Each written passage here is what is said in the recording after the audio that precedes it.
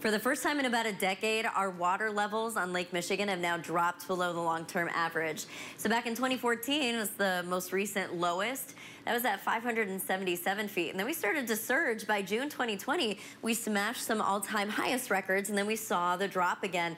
In fact, just this season, we are once again below that long-term average. Now, Lake Michigan always fluctuates, but what we've been noticing is we're seeing those steeper rises and those bigger drops in a shorter period of time more recently, which is so interesting. Now, that amount of data might not have seemed impressive, but if we actually look at it visually, you can see what we mean. I mean, a few inches can make a huge difference when it comes to docks, not even on Lake Michigan, but on Lake Macatawa and some of those ports or channels that are feeding into Lake Michigan. So a few inches makes all the difference with water levels on the Big Lake. And if we look at this graphically, you can see again the drop in 2014, huge surge in 2020, and the recent drop.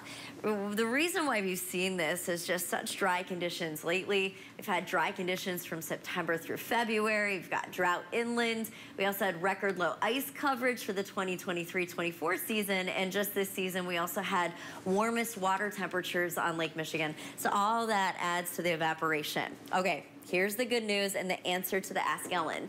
Are we expecting it to rise? We should. It looks like April is going to be leaning wetter than average and potentially near average temperature-wise.